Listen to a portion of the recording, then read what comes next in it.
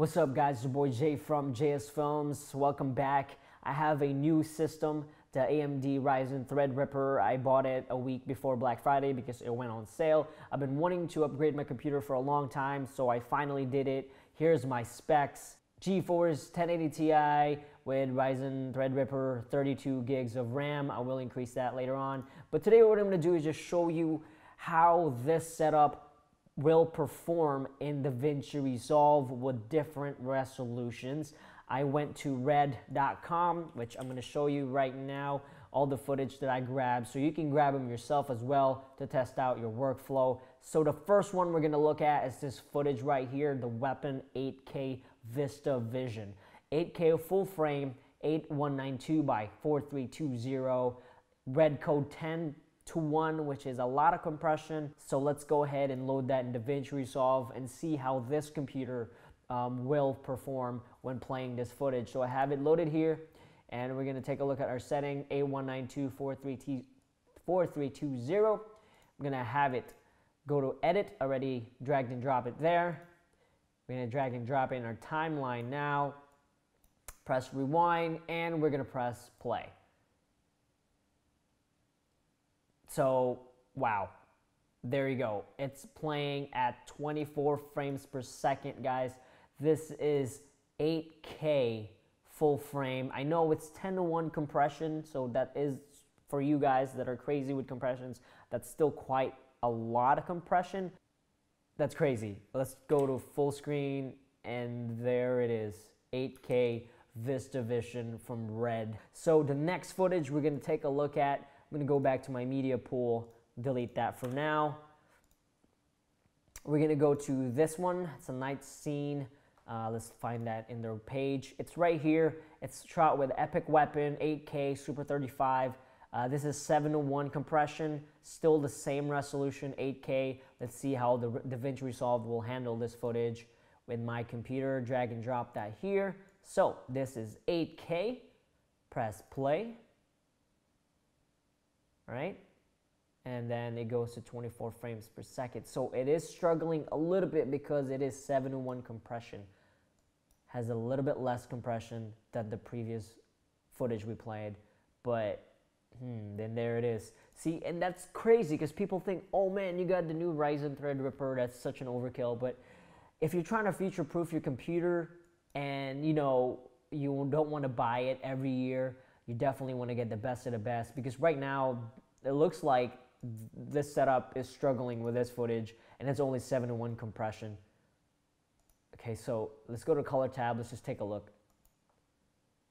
Press play here. Yeah, 14, 19, 16, 17. So it's not playing real time on a Threadripper with a GTX 1080 Ti graphics card. That is crazy. Okay, so let's go ahead and move on. I'm going to delete this, and I'm going to test this out later on with Adobe Premiere and After Effects as well, so stay tuned for that. But let's go ahead and go down this list. The next footage I have is a 6K, I believe. Let's go to media. Yeah, this is a 6K, so I'm going to change my timeline to 6144 to 3160. 6144 to 3160. Save. Let's go ahead and go to the edit page, drag and drop that here. Let's go to the red page just to show you what the settings they have. Okay, here it is. It's shot with an Epic Dragon, 6K full frame, 2398, 5.1 compression. So this is less compressed with the highlight OLPF, the skin tone highlight. So let's go ahead here, press play. Wow, okay. So 6K, no problems at all. It looks like it plays it just fine. Let's go to the color tab.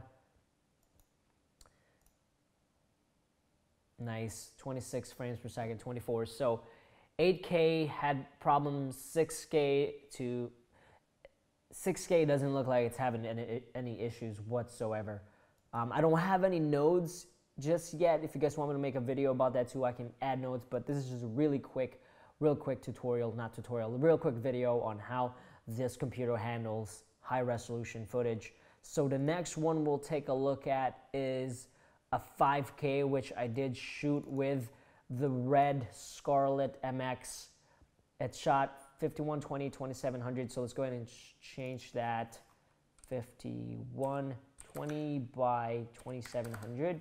Press save, and this is just a little time lapse I shot at Frankfurt. Let's go ahead and remove that. Let's see how this handles this footage. Press play, and yeah, 5K. I mean, 5K, this computer just destroys it. For real. Okay, so 6K, 5K looks pretty good with no nodes. That looks like real time lapse. That's so exciting. That's great. All right, so the last one I'm gonna do is this footage from Red again. I'm gonna show you where I got this from. This is an Epic Dragon 4K HD at 120 frames per second, compressed at 11:1 ratio. So this is pretty heavily compressed here. But then again, Red cameras are still good at heavy compressions. Like 10:1 is still really good. So let's go ahead and do this. Change our settings to Ultra HD, which this footage was shot in.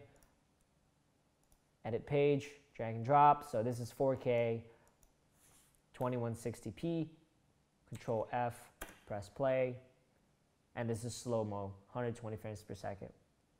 Yeah, no problems. Full time, I mean real time, real nice. So yeah, this is shot at 120 frames per second, and it's in the 24 frames per second timeline. So that's gonna slow it down a lot. And that's constant 24 frames per second right here, as you can see. So no problems. So far we learned that the Threadripper GTX 1080 Ti can play 8K VistaVision at a really high compression rate of, let's see, what was that again?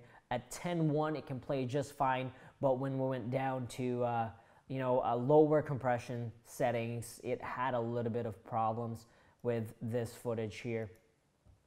So yeah, that's all, like this one right here. So that's all I got for you guys today. I'm going to be showing you guys a lot more about this setup and maybe do some video games as well, because that's really a good way to benchmark it with video games, is just to show you guys how it plays. And I'm going to be doing it in After Effects and Premiere with this same exact test. I'll see you guys later, and thanks for watching.